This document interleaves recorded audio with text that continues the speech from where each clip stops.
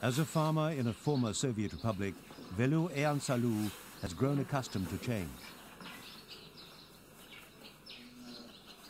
His late father secured the farm when the communist system of collective farming was abolished in Estonia and replaced with a completely free, unsubsidized market. But 12 years ago, Estonia exported 40% of its agricultural produce, and now it is a net importer. The country's cattle population has dropped by 90%, and 1/4 of agricultural land is not farmed. There is no dairy collective here, and no milk bottling plant, so Vello is forced to sell his milk door to door in a nearby town. It's been a long, hard struggle and a very steep learning curve. So far, at least, he's winning the race against big factory farms and cheap subsidized imports from abroad.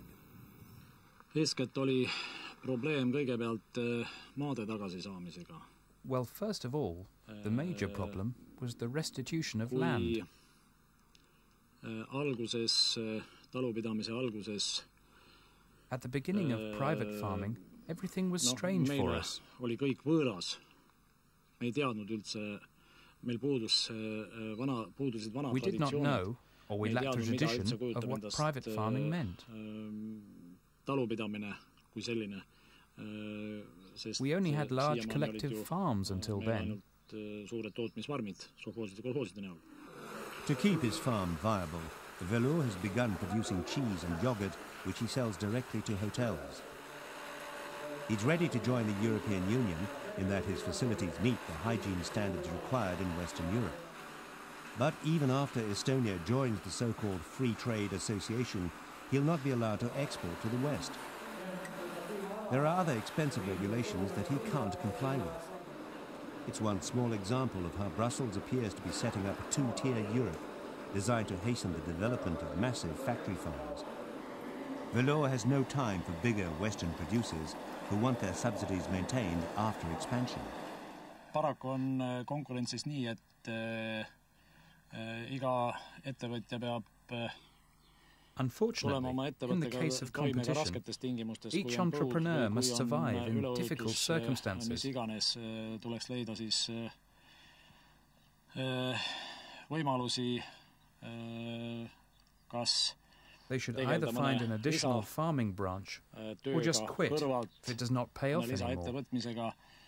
Või siis teine variant on lihtsalt ära lõpetada, kui enam ei tasu.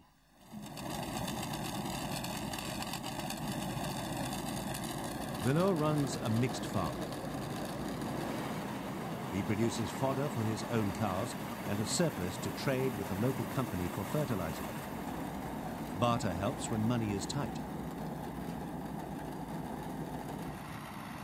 He's also experimenting with new products for Estonia.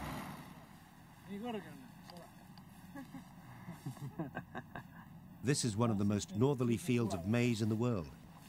Vello hopes to sell it to other farmers as quality livestock feed.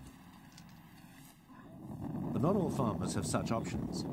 Across Estonia and the other 9 relatively poor nations trying to join the EU, fear has gripped the owners of family farms.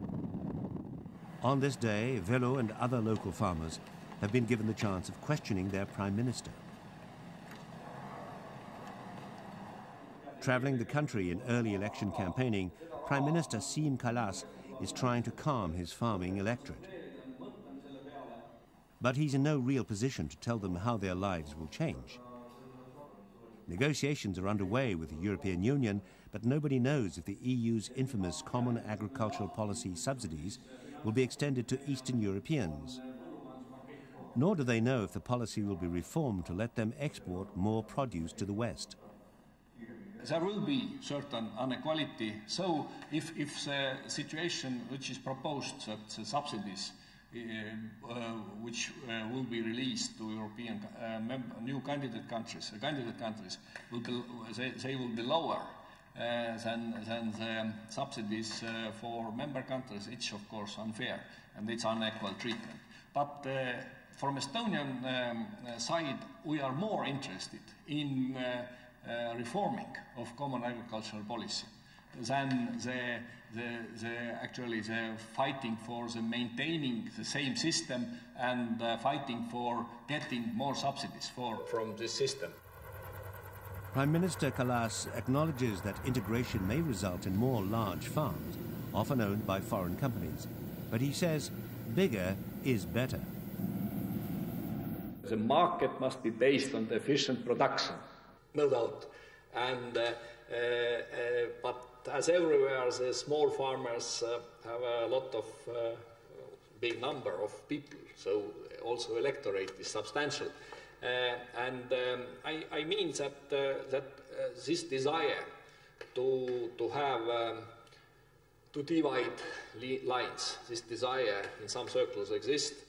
No, from our side, with our small countries' capabilities, we will fight for free market and efficient production.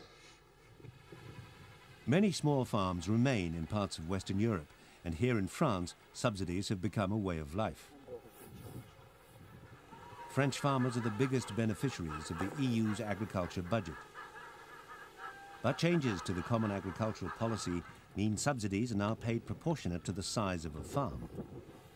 This new approach, designed to combat Europe's chronic overproduction in some sectors, also favours the big company-owned farms.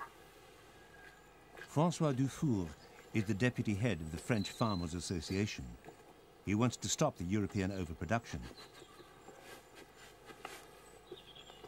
He also wants small French farms protected in the process. In the West, we wish to see a ceiling on subsidies. That's a limit to aid per farm that takes into account the number of jobs in the region. We want to limit these subsidies to stop large holdings from continuing to grow and create more overproduction. The gain from this limitation would allow us to re-inject some money into small and medium holdings to support their activities and compensate the income of small and medium farmers in the East. Bernard Joubin's farm equipment is more modern than that generally found in Estonia, and he's able to sell his milk directly to a processing factory. But his farm is small, and subsidies from the EU are down to a level which makes no real difference to his income, unlike the growing number of large company-owned farms which are found in other parts of the country and are given millions of euros. It seems small farmers in Eastern and Western Europe have a lot more in common than they might think. All feel threatened by what seems to be a massive restructuring of European agriculture.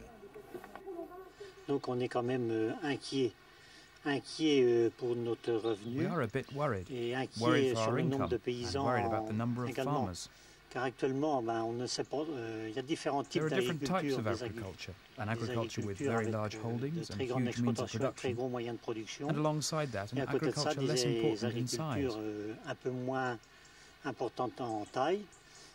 Alors, pour moi, personnellement, So for ça me, me pose personally, la question. I ask myself the question, will we Est-ce still qu'on a be encore needed envie de tomorrow? nous demain?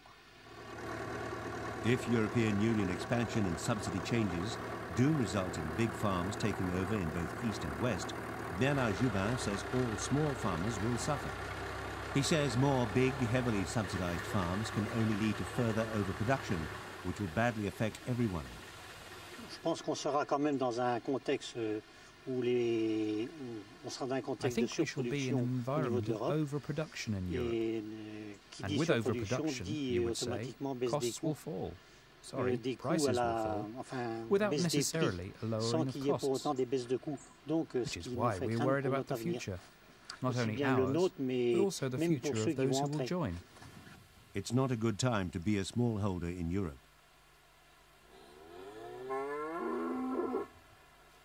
As politicians rush to finalize negotiations on pan-European agriculture policy, family farmers are left to wonder if they'll still be in business in a few years' time.